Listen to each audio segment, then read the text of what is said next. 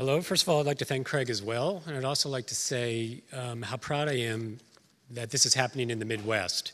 As a, as an owner of a business in Chicago,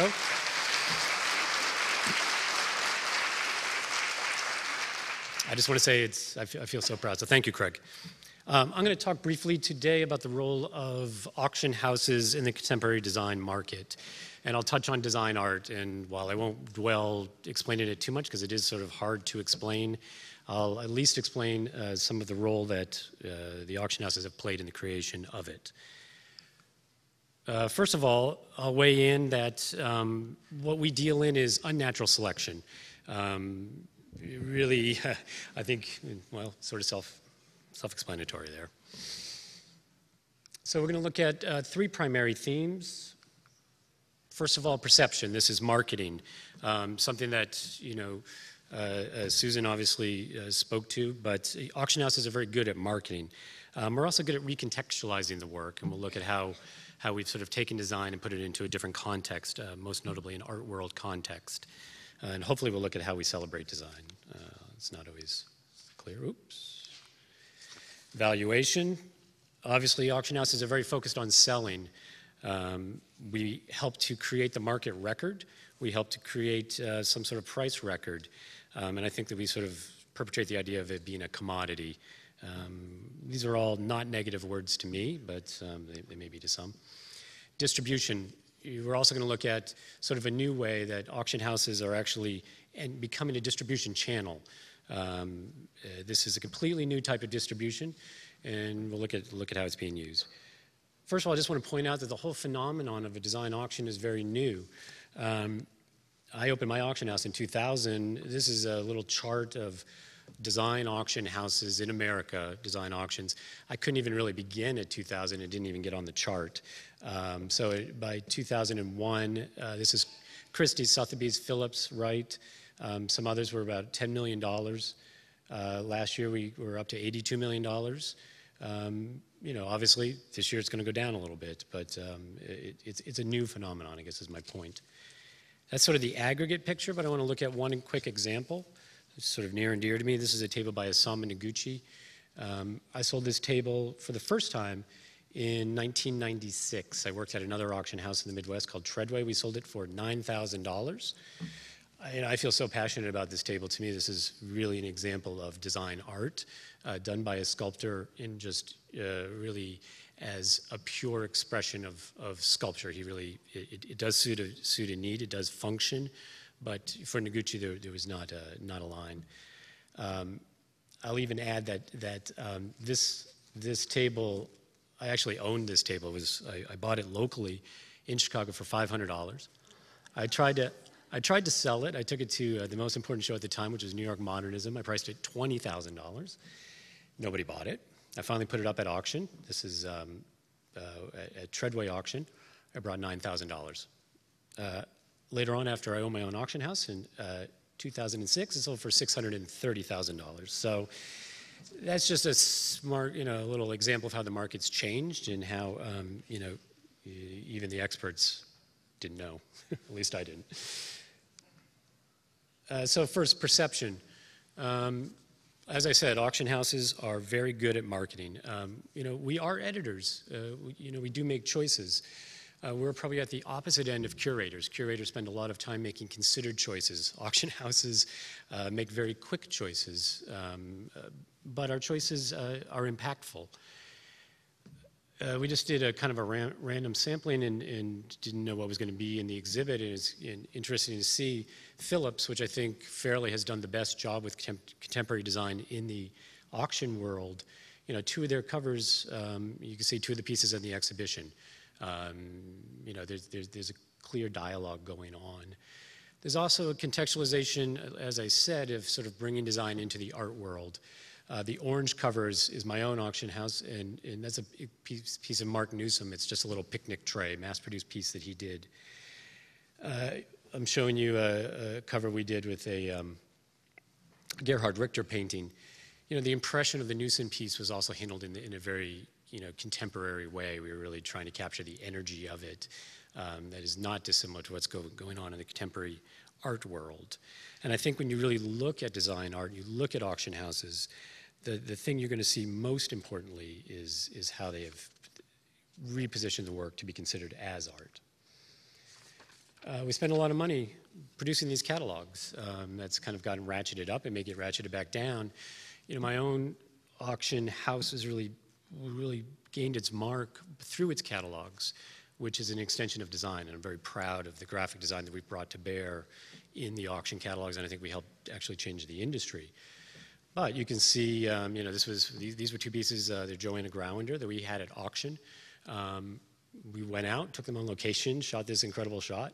I don't think we sold either piece, which is kind of ironic, but it just shows you the sort of, you know, the level of promotion that auction houses are committed to. So in kind of looking at design art, I chose a Mark Newsom piece, and I chose the Pot of Drawers that was offered in the Christie's post-war and contemporary art sale. This is the evening sale. It was in the spring of 2007. The evening sales are like the Olympics of the auction world. I mean, it really is the limousines and the billionaires, and usually I can't even get a ticket. I have to, like, you know, in the back in the standing room only. I've only had a chair once. Within the auction catalog, they put in a piece of decorative art. They didn't, you know, label it decorative art. They didn't treat it like decorative art, but it is a piece of decorative art. It was a Mark Newsom piece. It was offered and was sold for $1 million, slightly over. There's the Lockheed Lounge upstairs, which is his most famous piece. A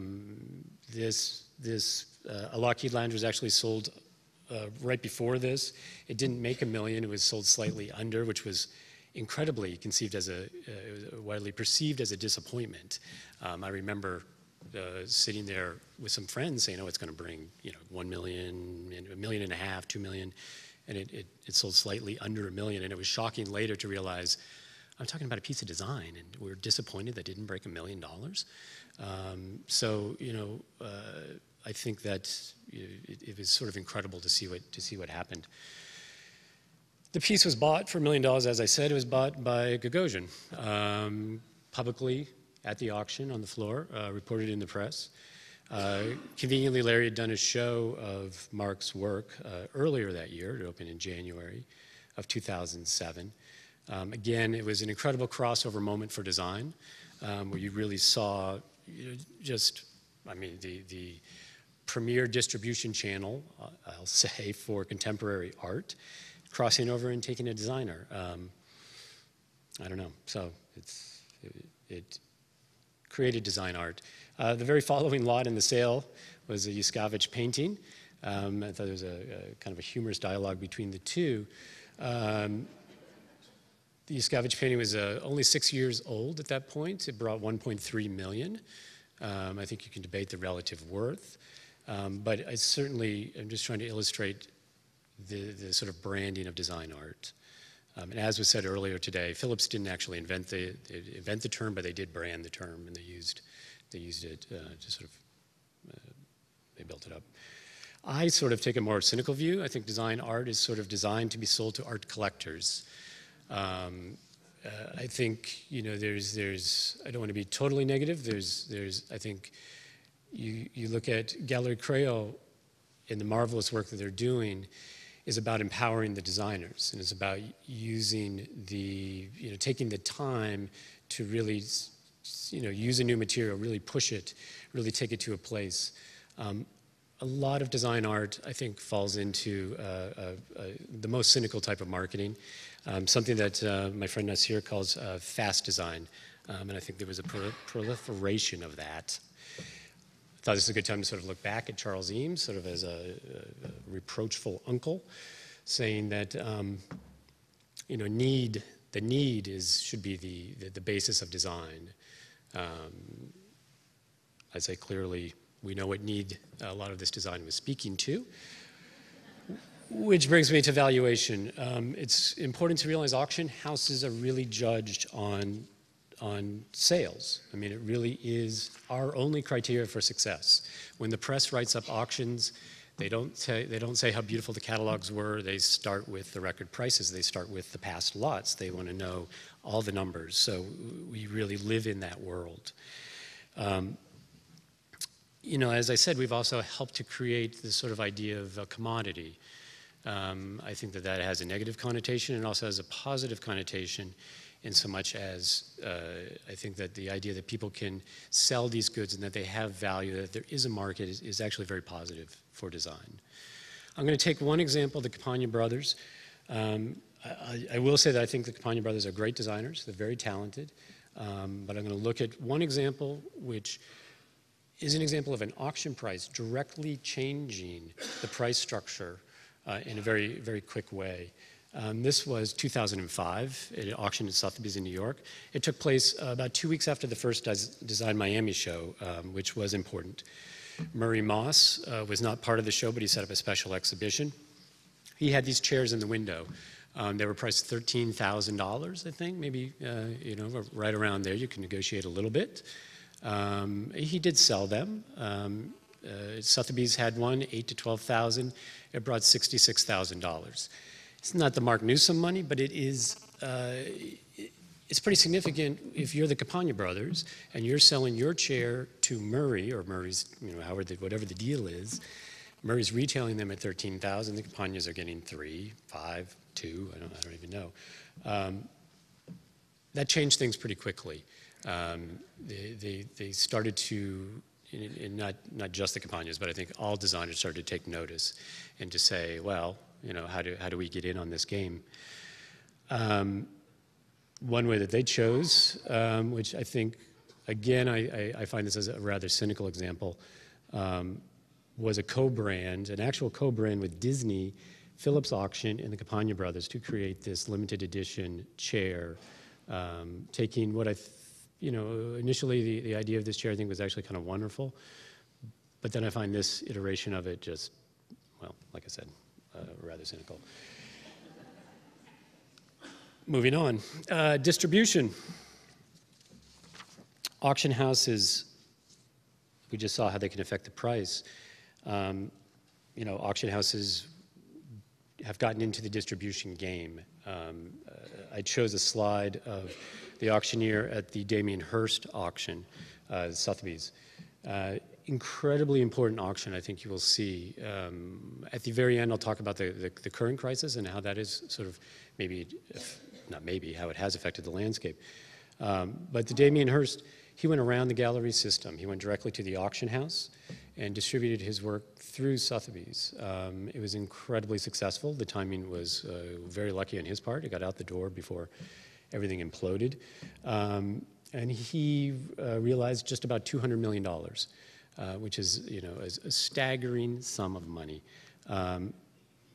If Mark Newsom wanted to dump Larry Gagosian and said, I'd like to present my work at auction, an auction house would do it in a second. And so I sort of made a pretend cover of my auction just to show,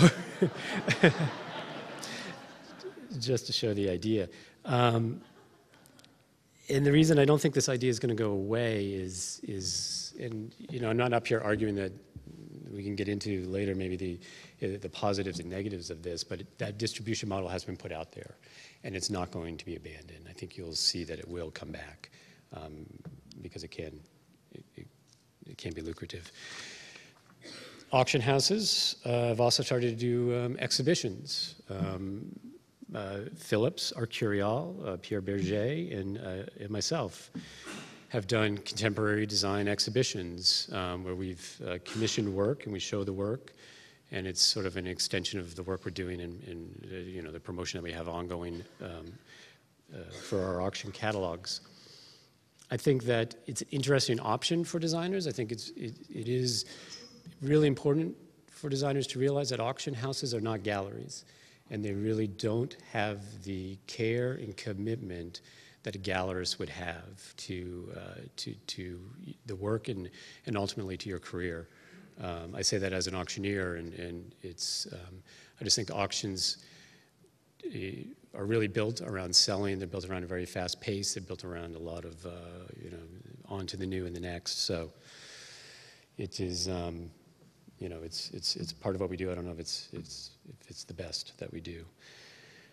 I'm just going to leave with sort of one thought. You know, the economic crisis is changing the game.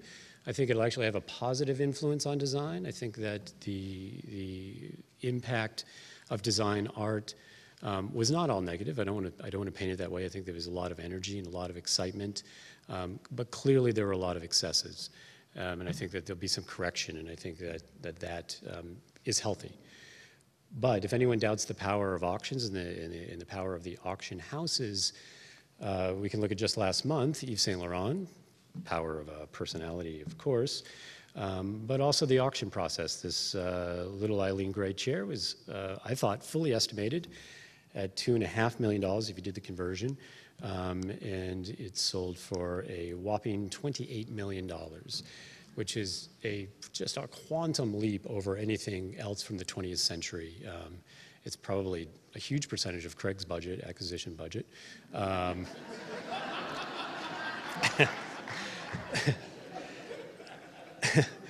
So I'm going to leave you here with this Thomas Demond, just sort of this construction, and just to understand that, you know, all that glitters is not gold, that the high prices, I hope, offer excitement and opportunity for designers working today, but it's also a little bit of a cautionary tale. So thank you.